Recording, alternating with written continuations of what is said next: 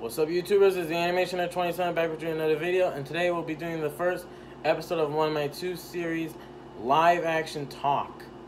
So in this series, I'll be talking about live action movies, which will be like live action shows and movies like Sanford and Son and Friday and stuff. Like all those live action stuff. This will be the series I'll be talking about. The other one I'll be doing is Animation Talk, which will be all animation stuff. Which I'll be talking about like cartoons like the Fairly Odd Parents and the SpongeBob SquarePants movie. So all that stuff will be its own series. I decided to do a series, one for live action, one for animation. So, and today we'll be starting the live action talk off. And today the first live action movie we'll be talking about is the 2003 underrated gem, Looney Tunes Back in Action. Now before we get started, we gotta talk about Looney Tunes. First off, if y'all saw my 30 greatest cartoons video, both of them, you saw that I put Looney Tunes on my list. It is one of my favorite cartoons of all time. I love the animation. The shorts are really great. The characters like Bugs, Daffy, Porky, Wily, Roadrunner, Sylvester, and Tweety, and the rest of the gang are all memorable and iconic. And of course, I love anything with them. So of course, the Looney Tunes have had a bunch of movies, but the two most famous ones are this film and Space Jam, which I'll talk about in a future video or something. But yeah. Out of the two, Space Jam is, of course, the most popular of the two, garnering a following, and people have loved it over the years or hated it. And, of course, we're getting that sequel next year in 2021 for the 25th anniversary with LeBron James in it. And I think Don Cheadle as well. But, yeah. So we're pretty much getting a Space Jam 2. But, in my opinion, if I had to pick my favorite out of the two, Looney Tunes Back in Action is definitely my favorite. I mean, I love Space Jam. Space Jam is great. It's a classic, but I love Looney Tunes Back in Action. And I'm sad that it's not getting a sequel and it doesn't have a following as much as, say, Space Jam. This deserves a sequel. This deserves a sequel. But because it was a bomb at the box office, it is not. So let's get started with the review, shall we? But anyway, what do I think about Looney Tunes Back in Action? Well, personally, I really love it. It's funny. It's hilarious. It's very heartwarming at some scenes. And it's a great film. I like how it portrays the Looney Tunes. We get the classic Bugs and Daffy duo. You know, Daffy is jealous of Bugs, of course. And speaking of jealousy, let's talk about the plot. So, the plot of the film is about Daffy getting fired from Warner Brothers because, you know, he's not as popular as Bugs. So, Kate Houston, played by Jenna Elfman, tells a security guard named Damian Drake, played by Brendan Fraser, to escort Daffy out. But after a chaotic scene ensues, not only is Daffy kicked out, but Damian is fired from his job. But when we get to Damian's house, we find out that his father, played by Timothy Dalton, who's an actor who plays a spy, is really a spy, and has been captured by the head of the Acme Corporation, played by the legend himself, Steve Martin. So of course, Damian, along with Daffy, and of course, Kate and Bugs go on a journey to find the Blue Monkey and stop the head of the Acme Corporation, who has sent 5 of the Looney Tunes villains out: Yosemite Sam, Marvin the Martian, Taz, Elmer Fudd, and Wile E. Coyote. And of course, they all constantly fail because, you know, if you've seen those shorts, those guys fail. So that's pretty much the premise of the movie, and it's really good. Are there flaws? Yeah, there are a couple of flaws in it, but we'll get to that in a moment. What's the positives? One, I like the dynamic between Bugs and Daffy. Of course, we all remember Bugs and Daffy. They've had a great dynamic. Bugs is the one who gets away with anything, and Daffy usually gets the crap end of the stick. But we love both Bugs and Daffy. They're both iconic. I mean, you really love both of them. I like how this movie focuses on that dynamic, where Daffy wants to be like Bugs, but constantly fails at it. And this is really a great Daffy Duck adventure. I like how they develop Daffy a lot in this movie. Like at the end of the film, spoiler alert, how Daffy pretty much saves the day and stuff in his Duck Dodgers outfit. I like that. I love Daffy. I love that they give him respect in this. Props to you, Warner Brothers. And the live action characters are good. Not as good as the animated stars, but they're good. My favorite has to be the head of the Acme Corporation. He is one of the funniest movie villains I've ever seen. I remember that line when he says, "Move the duck from the middle of the book. Remove the duck. Remove the duck." I love that guy. That guy is funny. He's hilarious. Steve Martin, props to you, man. And I also love some of the other animated characters they got. Of course, we see the other Looney Tunes. They don't have major roles as much as Bugs and Daffy, but when they come on, they're great. Of course, the 5 aforementioned villains help out the head of the Acme, which I like that unlike Space Jam, the Looney Tunes villains aren't helping out the heroes. That's kind of nice. We also see the other characters like Foghorn Leghorn, Pepe Le Pew, Porky Pig, Speedy Gonzales, Granny, Tweety, and Sylvester, and they're all great in their cameo roles. Heck, Shaggy and Scooby actually make a brief cameo in the movie. Yeah, Shaggy and Scooby make a brief cameo, and I'll show you that right now.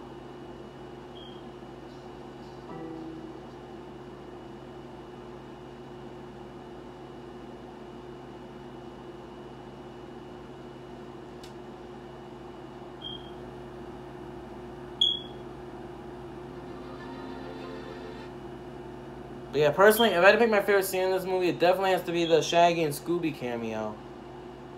Yeah, that's right. Shaggy and Scooby actually make a brief cameo in the movie. They actually make a brief cameo in the film where they interact with Matthew Lillard, the actor that played Shaggy in the live-action movies, and later be the voice of him after Casey Kasem retired. And it's probably my favorite scene in the movie.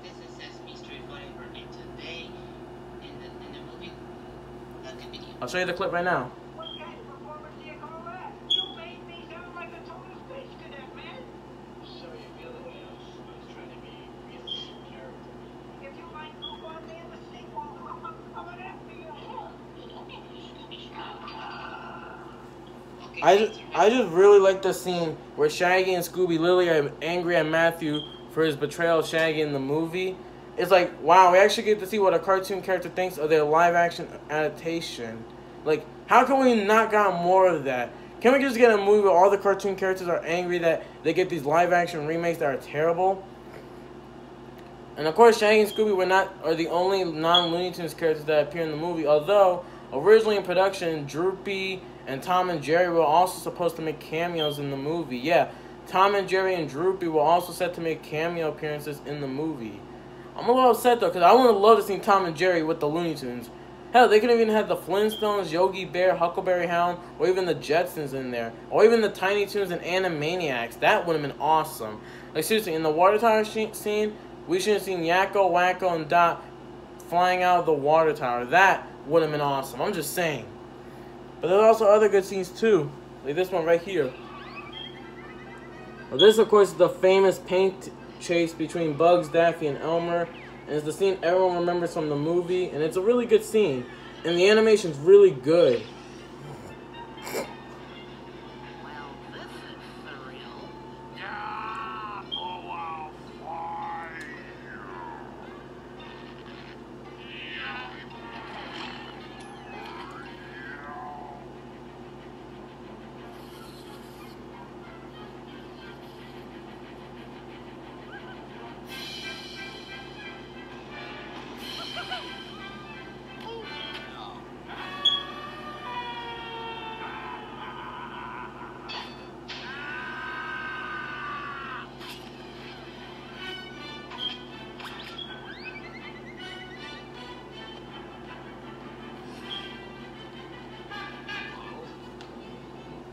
But yeah, now for the flaw.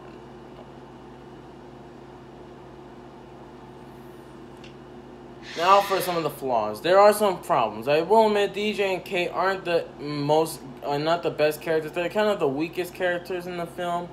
I mean, all the three main human stars, the head of Acme is probably the better of the three because he's a lot more funnier.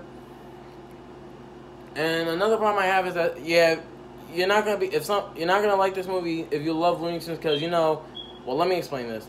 The Looney Tunes characters, besides Bugs and Daffy, are usually more minor background characters in this film. They don't have a major role except for the aforementioned villains. So, if you're a fan of some of those characters, you might be disappointed they don't get much of a role.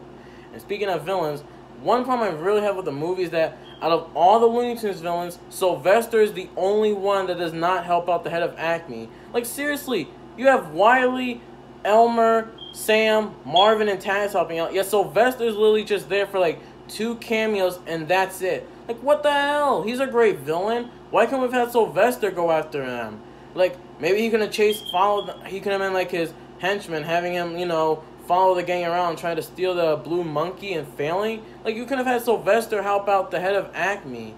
He's the other popular Looney Tunes villain in the main 6. yet he does not help out once in the scheme. What the hell? I would have loved to see Sylvester at least help the gang out. That would have been awesome. But yeah, of course, if you know, this movie pretty much bombed. It bombed big time. And it came out the same weekend as a lot of other films, like Elf, which became an iconic Christmas classic. And of course, the dreaded live-action Cat in the Hat movie starring Mike Myers and Alec Baldwin and Alec Baldwin. Yeah.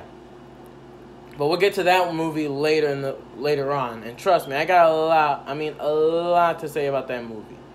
You'd like to hear. But yeah, I'm sad this movie bombed. In fact, it was so bad that Warner Brothers Animation shut down for a while. It wouldn't be until 11 years later in 2014 when they reopened up with the Lego movie.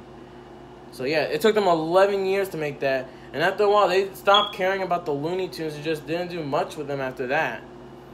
Now, yeah, we did have stuff like Lunatics Unleashed, some news shorts, and of course the Looney Tunes show and Wabbit, a Looney Tunes production, later called New Looney Tunes, but that was it. And it's kind of sad that Warner Brothers doesn't do much with the Looney Tunes anymore, but that's another topic for another day. But anyway, yeah, Looney Tunes Back in Action is a really good movie, which I hope some people will love, because I hope it does get a sequel. I would love to see a Looney Tunes Back in Action 2. That would be so awesome. Come on. A second Back in Action? Come on, people. That would be amazing. Y'all know a Looney Tunes Back in Action 2 would be awesome, man. I would love that. And this, if I have a top 30 best live action movies, this would definitely be on my list. I know technically it's half animation, half live action, but technically it takes place in the live action world, so I count it as a live action animation hybrid film. It's probably one of the best live action / animation hybrid films I've seen so far. Right up there with the Garfield movies, Space Jam, Who Framed Roger Rabbit, and of course the 2016 Jungle Book, the 2019 Lion King, and Christopher Robin. And I consider those some of the best live-action animation hybrid films of all time, and probably the only good ones. And of course there's the Grinch, but that's not really animation hybrid, but you get what I mean.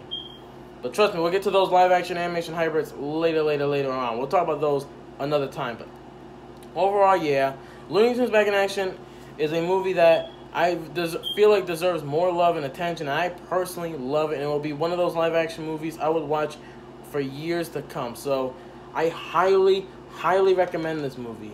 Come on, guys. It's a really good movie. They got Bugs and Daffy. Nyeh. What's up, Doc? You're despicable. But yeah, overall, that's my thoughts on Looney Tunes Back in Action. And I want to say thanks for watching, folks. And I'm really excited for this live action talk and animation talk. Next time we'll be starting my animation talk probably, and you'll see what it's gonna be. But anyway, thanks for watching, folks, and and go home, folks.